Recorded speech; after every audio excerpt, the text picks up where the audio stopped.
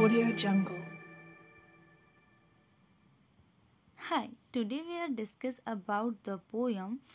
Poem name is The Bear on the Delhi Road. This is a poem and written by Earle Birney. Firstly, I am going to tell you about the Earle Birney. Earle Birney was born 13 May 1904, death 3rd September 1995. Earle Birney was a Canadian poet and novelist who twice won the Governor General Award, Canada's top literary honor, for his poetry. You think what is a Governor General Award? The Governor General Awards are a collection of annual awards presentation by the Governor General of Canada, recognizing distinctions in numerous academic, artist, and social field. That's the gate is award. Okay. The poem The Bear on the Delhi Road is poem all the best in Canadian poetry. If you think about the what is the Canadian poetry, I'm telling you, I'm something I'm telling you the what is the Canadian poetry. Canadian poetry is poetry of are typical of Canada. The term it composes poetry written in Canada or by Canadian people in this official language of English and French, and an increasing prominent body of work in both other European and indigenous language. Okay, this is a Canadian poetry, that is a form of Canadian poetry written in English and French language. Okay, who's written Canadian people, who's their native people of native people of Canada. Next, I'm reading the poem and then I'm explaining this in a summary way of this poem. Okay, चलिए read करते हैं poem. The poem name is The Bear on the Delhi Road. Unreal tall as a myth by the road, the Himalayan bear in beating the brilliant air, with his crooked arms about him, two men bar spindly as lotus leaf, one pulls on a ring. In the great soft nose his mate flicks with a stick. Up at the rolling eyes, they have not led him here. Down from the flabless hills to his bald alien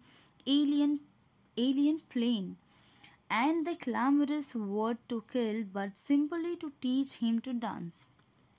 They are peaceful, both these spire men of Kashmiri and the bear alive is there living too in if for on the Delhi way around him glavening they dance. It is a merely to wear from his shaggy body the tranced which forever to stay.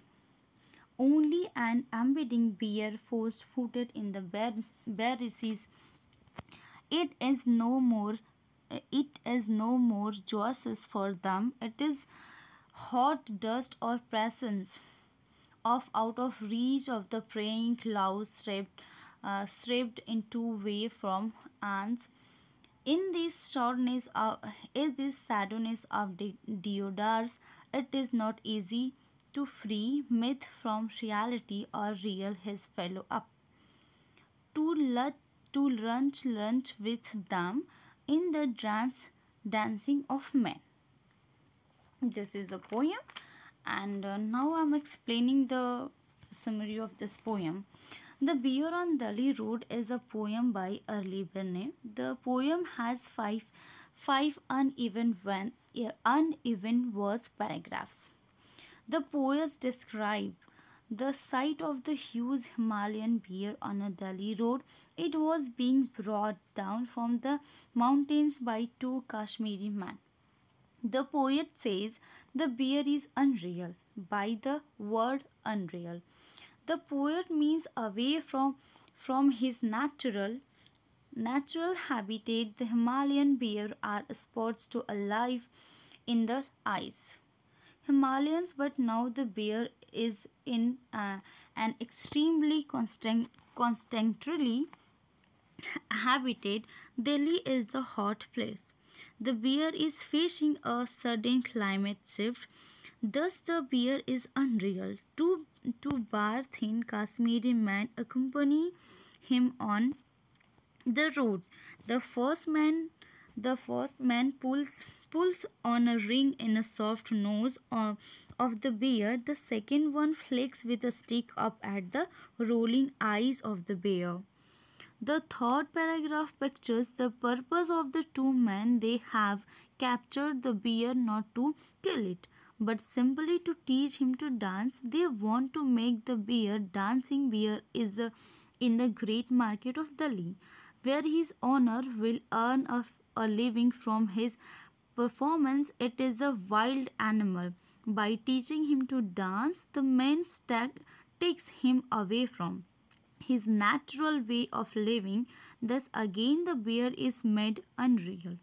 We are told that the men are peaceful, all they want is a living. They want to they want the layer they want the bear to stay alive. They dance around him and want to bear to be like them on two legs and dance. They are also away from Kashmiri school air. The poem discusses the complex relations between our species and other animal and living an unreal life away from our natural place.